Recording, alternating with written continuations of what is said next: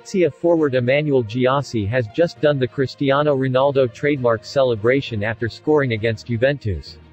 Juventus fans, players and officials will all still be reeling from the late window departure of Cristiano Ronaldo. With such a short time frame, there really is no replacing him. Ronaldo stitched them up a little in the manner he departed.